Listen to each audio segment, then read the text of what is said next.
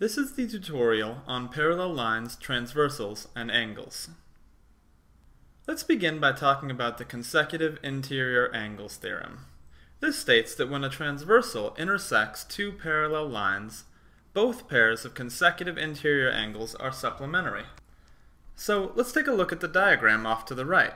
We have lines 1 and 2, and our transversal that's intersecting those two lines. And you can tell that lines 1 and 2 are parallel to each other because of the parallel arrow indicators.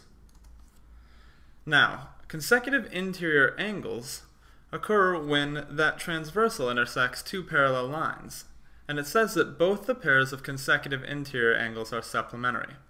So remember that our consecutive interior angles are going to be angles like B and E. When you add B and E together when dealing with consecutive interior angles and parallel lines, they're always going to add up to be 180 degrees total between the two of them, because they're consecutive interior angles. And C and H are also consecutive interior angles. And those two are also supplementary because of that theorem. They add up to 180 degrees. So you know that if angle B had a measurement of 130 degrees, you could automatically determine the value of angle E. You'd just take the 130 plus E and set it equal to 180 degrees, because you know that they're supplementary. You could then subtract the 130 from both sides, and you'd arrive at E is equal to 50 degrees. So that's kind of a typical problem that you might see with consecutive interior angles. Now the next theorem we should discuss is alternate exterior angles. These occur when a transversal intersects two parallel lines and both pairs of alternate exterior angles are congruent. So, in this case we could look at angles D and F. So D here and F. Because of the alternate exterior angles theorem, we know that angles D and F are going to be congruent to each other. And we also know that angles A and G are going to be congruent to each other. And you can tell that they actually look congruent to each other just by looking at them. So if I were to tell you that angle A had a measurement of 35 degrees, you would know automatically that angle G has a measure of 35 degrees because of the alternate exterior angles theorem. And here's a little bit of further application to that. You could even go so far as to know the angle H now, because G and H are a linear pair. So if G is 35 degrees because A was 35 degrees, then angle H must be 145 degrees.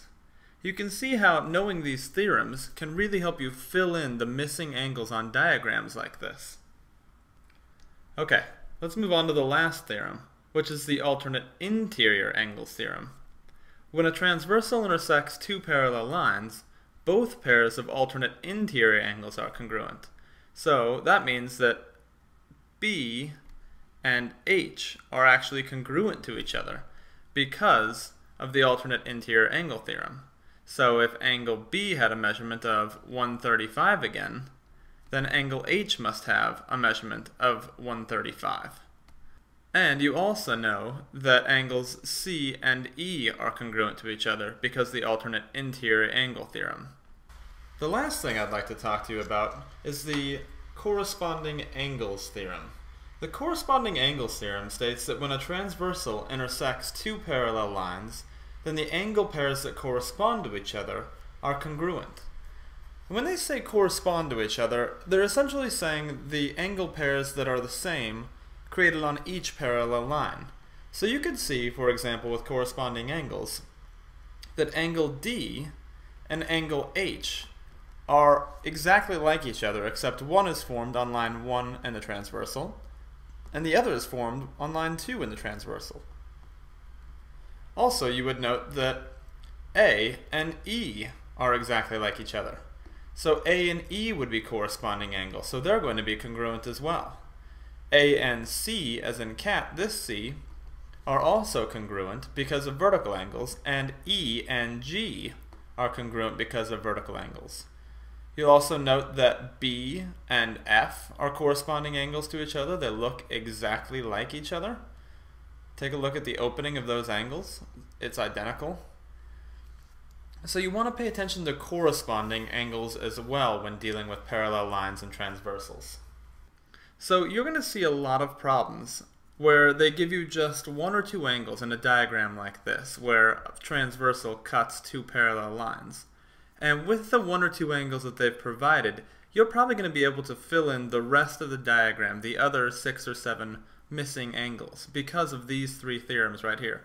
So they're actually very important when you're dealing with parallel lines and transversals.